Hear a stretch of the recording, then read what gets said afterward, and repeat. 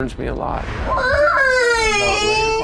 I feel like when our marriage is not going well and strong, then the kids are suffering.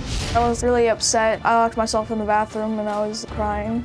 I put a knife on my hand, didn't actually cut it or anything, and didn't draw blood. I needed my mom and dad to know, but I didn't. I don't know, it sounds like I did it for attention. I know that River does struggle with smoking, drinking, and marijuana. My 22-year-old son the other day, he never answered his phone. He's missing for 2 days. We don't know where he is. And in my mind, I'm thinking, oh, he drove out in the desert and put a bullet in his head. I'm just worried about the kids overall. Well, Michelle says her supersized family of 12 children, going on 13, is full of problems from addiction to clutter to finances. But many of the children feel neglected and say their mother is always busy nursing, being pregnant, YouTubing, or paying the bills. And their father is just a man that lives in their house who they don't really know. Now,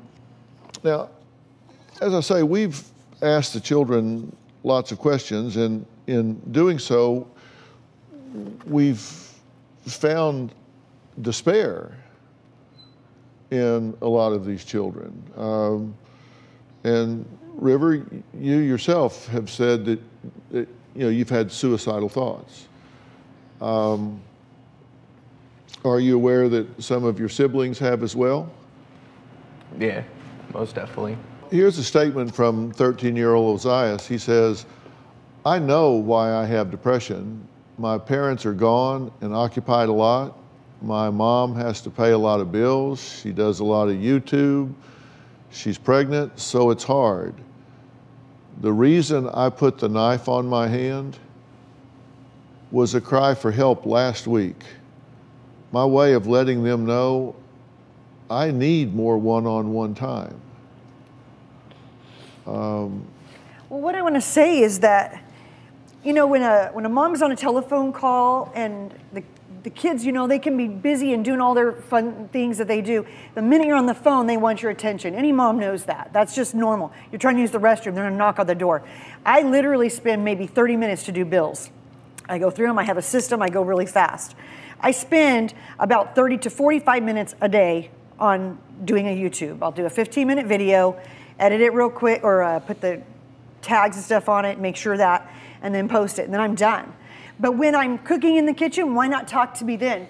Why not talk to me when I'm cleaning up? Why not? I'm not doing anything. Tuesday's got that figured out. Sunshine's got that figured out. When I'm working, just follow along with me because I'm just doing that. So Sunshine, tell me what you're thinking and feeling right now. When you're when you're reading the quote from Ozias, I was just thinking about how awful that is, and I didn't hear about it. I didn't know about it, so it makes me really upset, but also just connecting with how he felt.